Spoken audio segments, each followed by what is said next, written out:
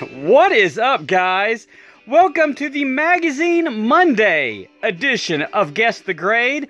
And, you know, with Halloween right around the corner, I kind of felt like it was a good time to roll out a copy of good old Fangoria. This is issue 95 from August of 1990. Fantastic Total Recall cover with eye-popping FX, as it says.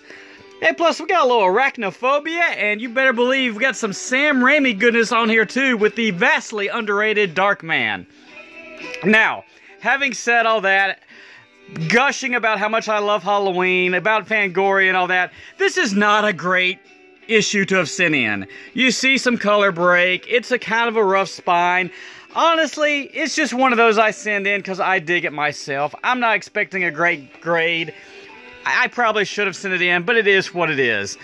It's 6.5 at best, probably. We'll see how generous CGC is today. What?